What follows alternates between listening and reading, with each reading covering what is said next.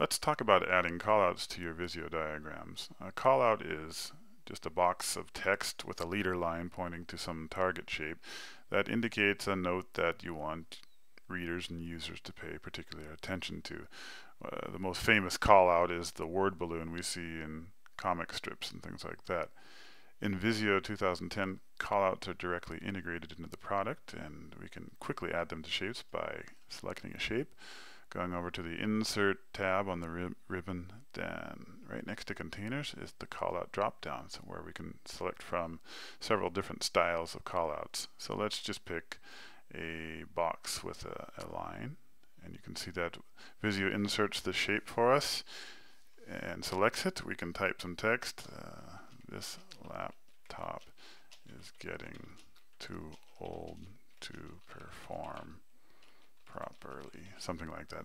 Maybe the IT department is going to highlight equipment that's getting too old and needs to be replaced. You can see that when the text adjusted to the shape automatically adjusted to fit the text, which is typical Visio Smart Shape behavior. And you also see that when I select the callout, an orange rectangle appears around the shape. And this tells us that this callout has the laptop shape as its target. Now when I move the laptop, you can see the callout goes along with it, and I don't have to select the callout too. In the old days, you would have had to do something like this, then move them both together, which works just fine. Now callouts are part of structured diagrams. Visio understands that this callout has a target of this laptop shape. If I move the callout around to reposition it, you can see that orange rectangle is still there. That means the callout still has a target shape. So we'll move the laptop around, and there it goes. In addition to following shapes around, if you duplicate shapes, I'm just control dragging the laptop, the callout gets duplicated along with it automatically. There we go. Make another copy.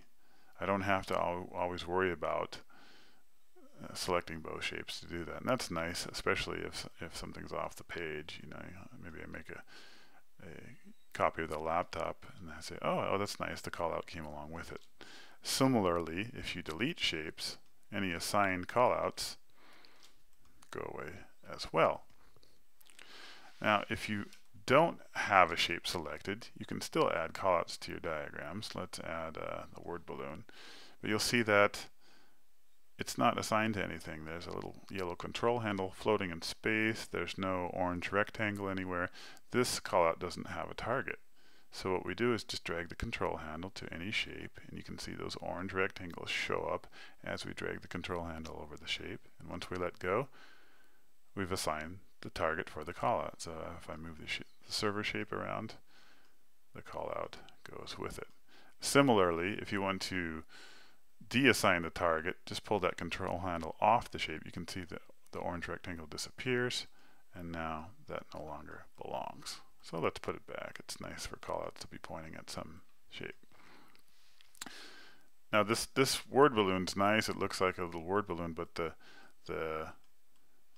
little pointer isn't super smart. It kind of points at the shape a little bit, but maybe you want something more like a leader line that points directly at the server. So how do I change the style of the callout? Well, it's not quite as automatic as things you're used to, like themes, where you can mouse around over these big galleries and change things that already exist. Even containers, you can select a container and change its style just by mousing over one of the items in the gallery. You don't have to delete the container and replace it. Callouts don't quite work that way. You can see that I've got a callout here selected, but the item in the ribbon is actually deactivated, disabled. So how do I change the style? Well, we know we've got all these different styles, and if you pause your mouse over them, you can actually get the name of each style. So let's say bubble callout. Just remember that. Now I can right click on this callout shape, and you'll see there's a callout style menu item that expands and has all those items in the gallery available. So it's not quite as smooth as some of the other gallery and live preview features, but there are ways to change the callout without having to delete it and replace it. So let's just choose bubble callout, and you can see there, lo and behold, we have our bubble callout, but it's missing the leader line. So how do we get that? We want the line to point at the target. Well, again, right click on the callout and you'll see there's the callout line item with a few sub items, and you can say line from center, and now that line follows around the shape when I drag it. So callouts are integrated a lot more nicely into Visio than they used to be. You don't have to find a stencil and drag shapes out. Just go to the Insert tab and use the callout drop down. Pull on control handles to assign or deassign the callout, and right click and check out the different features available here at the top of the menu. That's all there is to it.